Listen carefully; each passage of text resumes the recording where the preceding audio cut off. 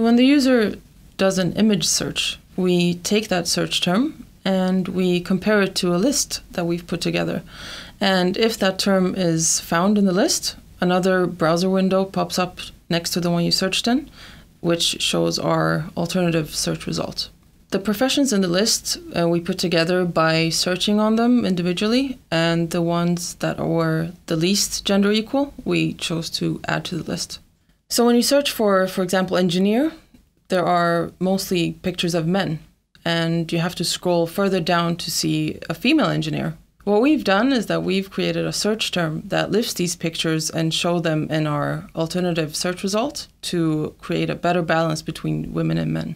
So in this version of research, we focused on gender, but of course there are more aspects to diversity, and that's why we made this product open source.